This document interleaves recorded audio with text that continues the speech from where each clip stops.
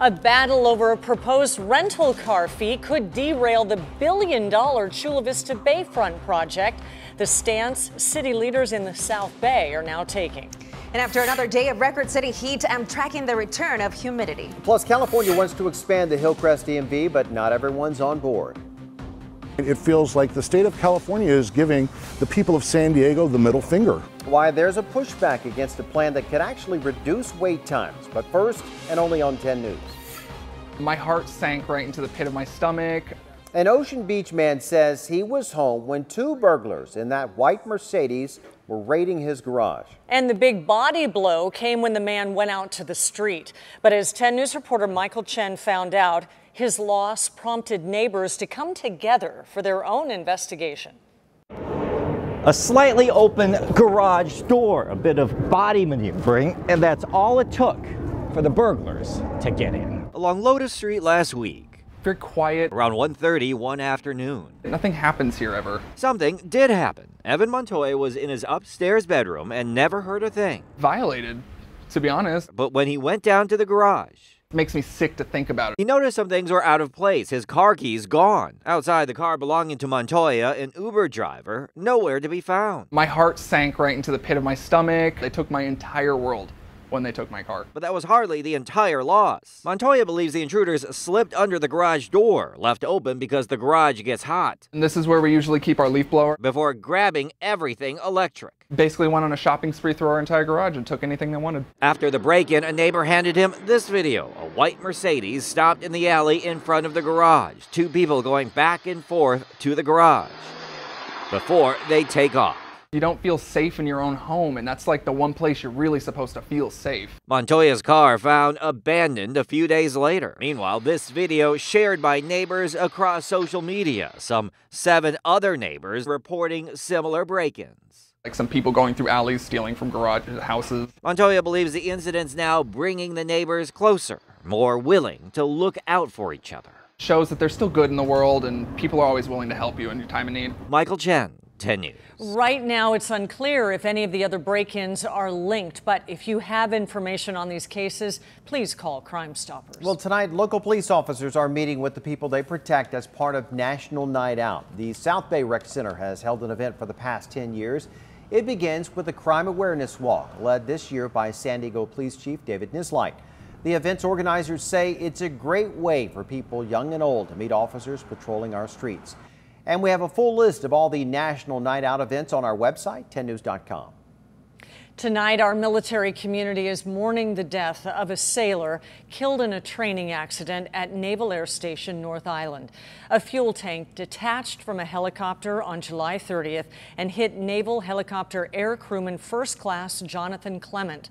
He was rushed to UC San Diego Medical Center in Hillcrest and died the next day. Clement's family was flown in from Florida to be by his side, and his father described his son to 10 News. He may have been small in stature and size, but the kid had the biggest heart, and he was just an amazing young man.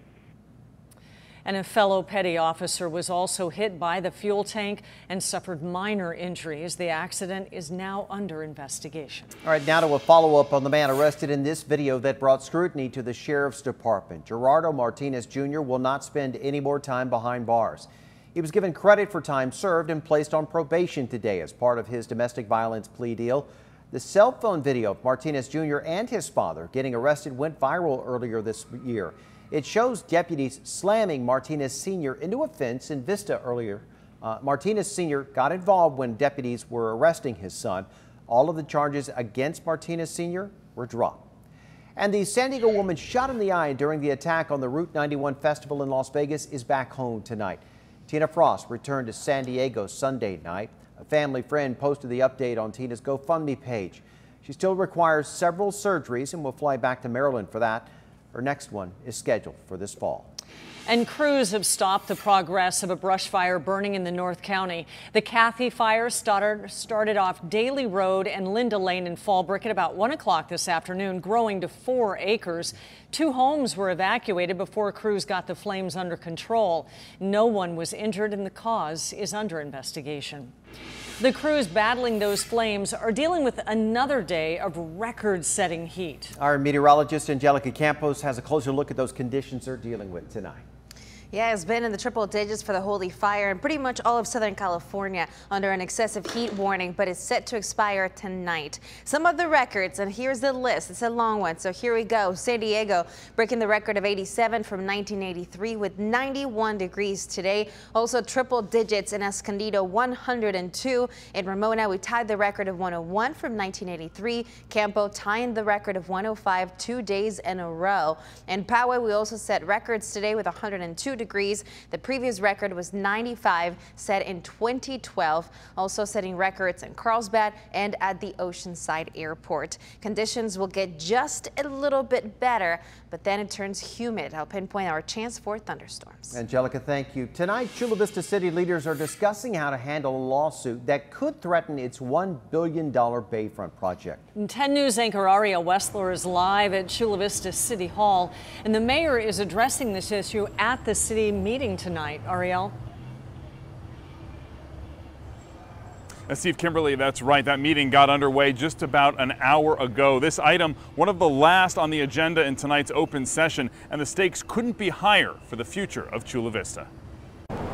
The Chula Vista Bayfront project, decades in the making, closer than ever to becoming a reality. It's $1 billion worth of economic activity in the region. This is going to benefit Coronado, IB, Chula Vista, National City, San Diego, and the entire South Bay region. So the stakes are really, really big. But a tug of war between the airport authority and its landlord, the Port of San Diego, could derail the entire project with plans for a hotel, convention center, and promenade. We have the possibility of losing over 7,000 jobs. These are good paying jobs. It's all over a $3.50 car rental fee at the airport. The money generated from that fee would pay for the $40 million parking structure on the Chula Vista Bayfront.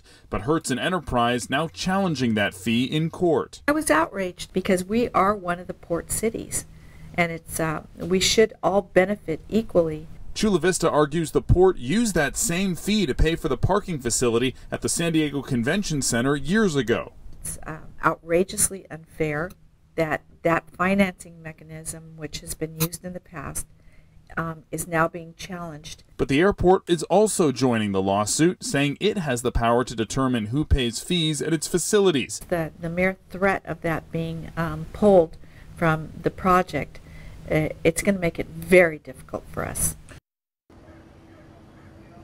Right now, Chula Vista is not part of this lawsuit, but it plans to discuss strategy with its legal team at tonight's closed session meeting. Meantime, Airport Authority Chair April Bowling tells me that she's ready to address the matter, and port commissioners are scheduled to hold a closed session meeting on Thursday to talk about their next move. Live in Chula Vista, Ariel Wessler, 10 News. Important meeting there. Thank you, Ariel. The future of President Trump's proposed border wall hinges on the decision of an appeals court in Pasadena. The environmental group Center for Biological Diversity argued today the Trump administration shouldn't be allowed to waive environmental reviews. It's the same argument that a federal judge in San Diego rejected earlier this year.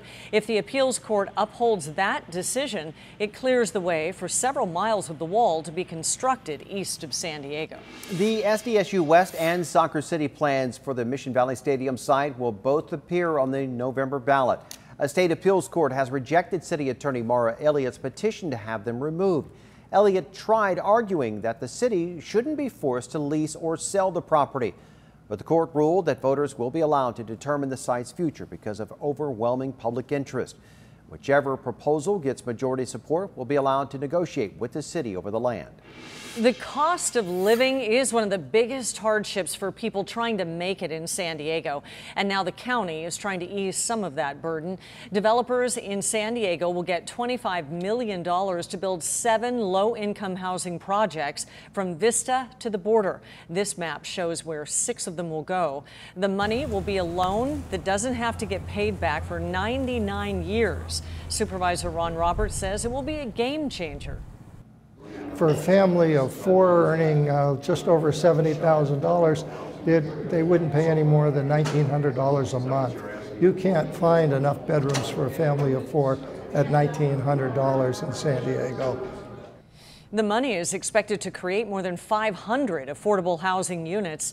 And do you think the county's plan will help more San Diegans make it? Just email us at tips@10news.com or message us on our ABC 10 News Facebook page.